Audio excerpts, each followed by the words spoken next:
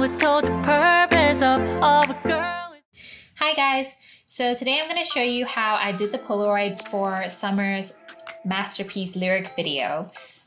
Over here, as you can see, I already made some compositions. So we have a main comp and Polaroid, and we have some footages that we can use. So having our Polaroid composition open, we will create a new solid. So I'm gonna choose like a whitish kind of color, and using the rectangle tool, just draw a rough shape of the Polaroid and another one inside, and this will be where our photo will go. Duplicate it and then delete the first mask so that just the photo frame is left. Next, we're going to choose our footage. So I have one of Summer and I just jamming out, and an Iceland landscape, and by the seaside. This is a time lapse. So I think I'm gonna choose this one because it is already made to be a seamless loop.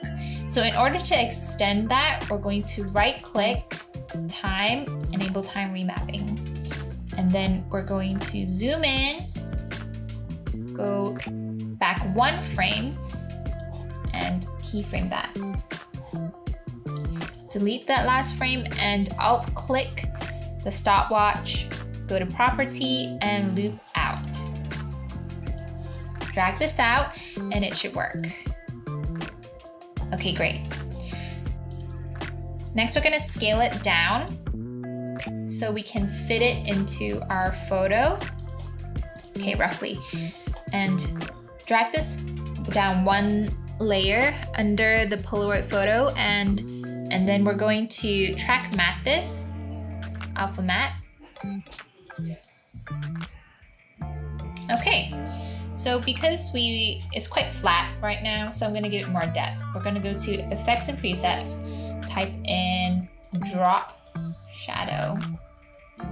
Put that on the Polaroid. Can't see it right now, so just toggle off the transparency and then put whatever shadow. Okay, then we're going to go to layer, new, and solid, and find a darker shade and use the pen tool to roughly draw out a shape for another shadow, and then go to blending modes and multiply. Then go to the masks and feather it out.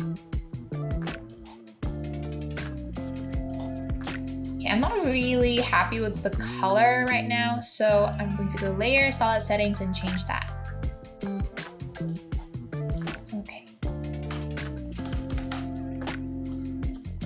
Then I'm gonna do some highlights. So layer, new, solid again. And this time I'm gonna draw like a little blob up here.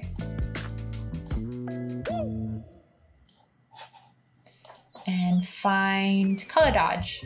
Okay, wow, that is pretty intense. So I'm gonna knock that down, opacity. And then feather the mask.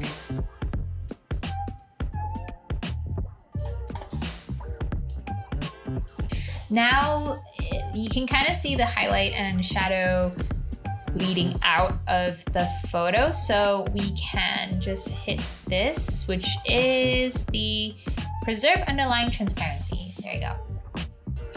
Right, now we're going to go into our main comp and create a background. So maybe like a light blue would be nice. Okay. And then drag in our Polaroid. Again, looking really flat, so we'll turn these into 3D layers. And then we're gonna go to layer, new, and add a camera and a light. So we want that as a spotlight. Okay, so to adjust the light, I'm gonna switch to 2 views and make sure that this is on custom view. Drag it back a little bit. Okay, so now I'm going to animate the Polaroid. So I think it's a bit too big. I'm gonna scale it down. And from my lyric video, the Polaroids were rotating slightly, continuously. So in order to do that, I'm gonna find rotation, and we want the Z, and we are going to do an expression wiggle. As you can see, it's wiggling nicely, but it's just a bit too smooth. It doesn't really have that stop motion feel. So we can go back in and do posterize time, 6, and there you have it. Now I want to make this Polaroid come in from off the frame. So I'm going to go to position, and then drag this out.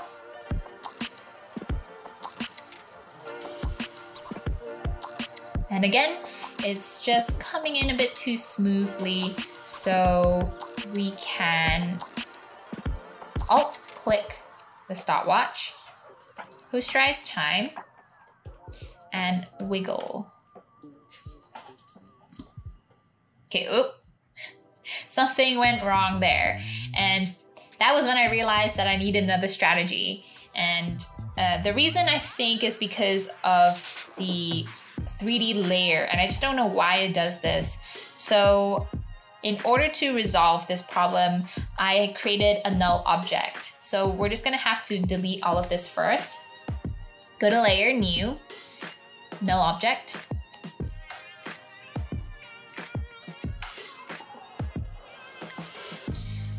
And then parent our art layer and lock it. So now we can go to position and change that.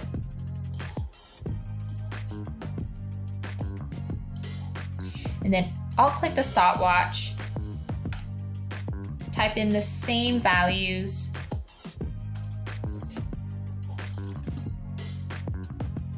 It's working now, but maybe it's coming in a bit too choppy. So I'm going to put this as 12 and let's have a look. Okay, that's much better.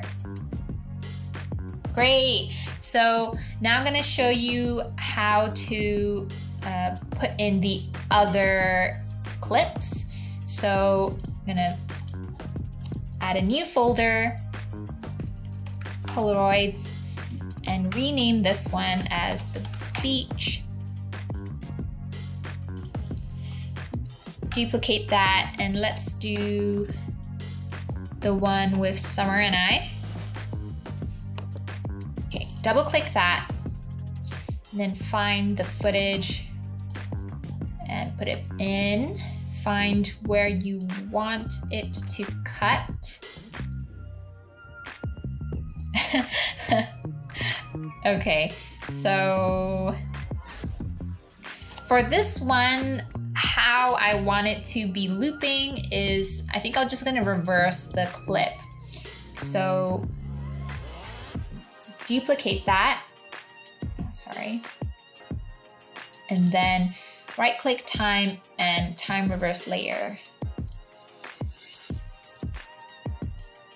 Put these two at the start and I'm just gonna pre-compose that.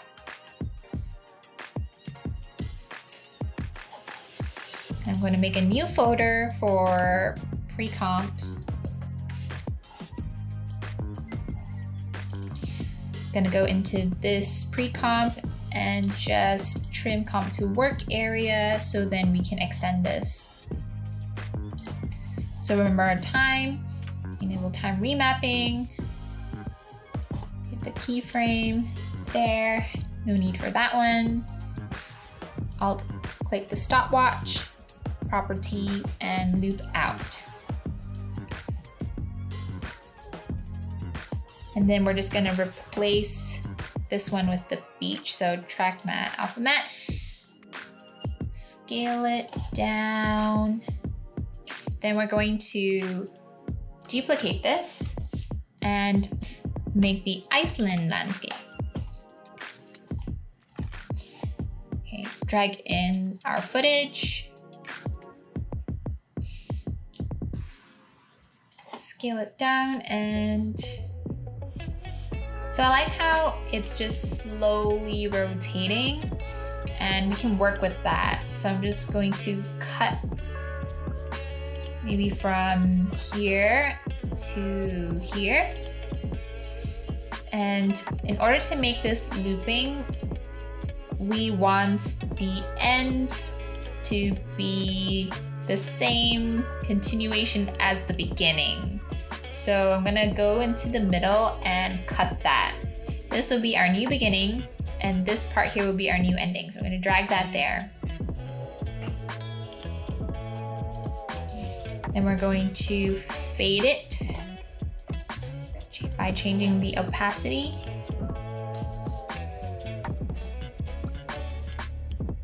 It was a bit too sudden, so I'm going to keyframe the position of this. So keep this position here. And then I'm gonna shift this and try to match up as close as I can. Okay, it is a little bit better. Going back to our main comp, if I wanted to swap out this Polaroid, but yet keep all the animations, so what we can do is we click our artwork, and let's say I want to swap it out for Iceland, so I'm gonna drag this and hold Alt and release.